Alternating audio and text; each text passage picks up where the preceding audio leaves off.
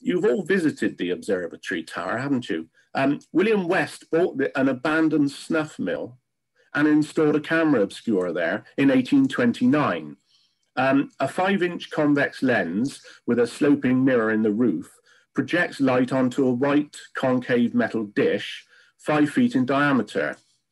Now, of course, nowadays with cinema and plasma screens, we take moving images for granted, but we just regard the image projected of the bridge or whatever onto the saucer-shaped disc as a bit quaint. But back then, it must have astonished visitors. Work began on the suspension bridge on the Clifton side in 1831, 2 years after William West had set up his obscura. So Clifton folk would have spied on the groundworks below them as the navvies prepared the plateau for the abutment and tower. William West is a really interesting chap, both a painter and inventor. His painting of the Israelites led by a pillar of fire is in the City Art Gallery and will blow you away. Well worth seeing. He kitted out the observatory, installing a collection of telescopes and optical instruments, including a Newtonian telescope of 20 feet focal length and 12-inch aperture. He took a keen interest in photography, which was then, of course, in its infancy. He experimented in what was termed photogenic drawing, which is basically light-sensitive paper.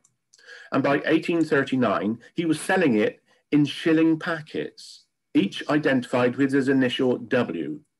Now, with his knowledge of lenses and light-sensitive paper, he also took photographs, very early ones, which don't survive. Remember, this was the era of Fox Talbot. So if we consider that date of 1839, work on the Clifton Tower had been abandoned, but the massive Leewoods vaults were nearing completion, and the view would have made a compelling subject to record. West knew Brunel, and when work on the bridge had foundered in 1831, he looked at ways to reduce cost. He even went to Freiburg in Switzerland to view a cable bridge, but Brunel convinced the bridge committee to stick with chains. But sadly, we have no images of that early construction work on the bridge, and none of Brunel as a young man. In fact, we only have 8 photographs of Brunel, mostly featuring him on the SS Great Eastern, and all taken close to the end of his life in the late 1850s. Also in 1839, a few miles away in Ham Green House at Pill, it's now the Pennybrone Cancer Care Clinic, a young lady, Sarah Ann Bright, was experimenting with West's photographic paper. She was one of 9 children, and her father, Richard, was a wealthy merchant and banker, and one of the founder members of the Bristol Institution for the Advancement of Science, Literature and the Arts. Sarah's brother, also Richard, was a distinguished physician. He was Brunel's doctor, and he gave his name to Bright's disease, nephritis, from which Brunel suffered, actually. Sarah drew and painted watercolors, so she was quite artistic. In my research, I discovered that the Bright family's current generation lives in Melbourne. The generations of them have been there since the 1850s. They are really Australian aristocracy. They live in Toorak, one of the country's most exclusive suburbs. I recently contacted the Brights, and Primrose Bright, was interested to hear from me and sent me a very long, warm, informative email in return. I shall read a portion of it, which offers a fascinating glimpse into the sophisticated lifestyle of a wealthy family nearly 200 years ago.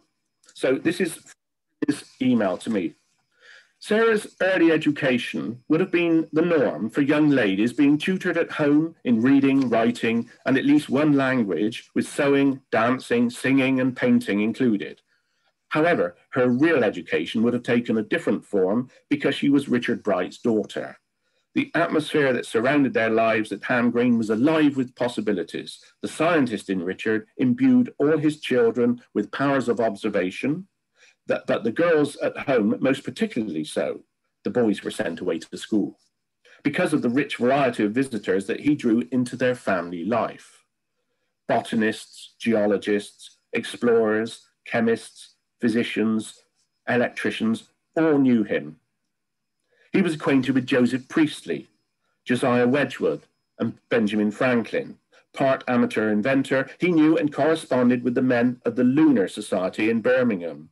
Always makes me smile, the Lunar Society's name, because I understand the clever chaps in Birmingham used to meet up and talk late into the night, and then they'd go home. But it was so dark there, without street lights in those days, they only chose full moon night so they could see where their front door was. So, and they called themselves lunatics. Yeah. Humphrey Davy was there. He taught the bright children how to fish using a fly. All three daughters were accomplished watercolorists, and we have some of their exquisite works. However, it was Sarah who purchased her watercolor paper from Lancaster's shop. Now, I've checked. There were two Lancaster shops. One was in Gloucester Row, which is that great big Georgian rank, which is on, as if you were coming across the bridge coming into Clifton, it's on the right-hand side overlooking Clifton Green. And the other one was in Broad Street in the city centre. Well, the bridge wasn't built then, so we can assume she went to Broad Street and bought her little shilling packet of this sensitive paper. And she would have coincidentally read the advertisement for light-sensitive paper made by West in the local newspaper and began experimenting with the earliest form of photography over a 3-month period in the summer of 1839. Sarah captured an image of a leaf.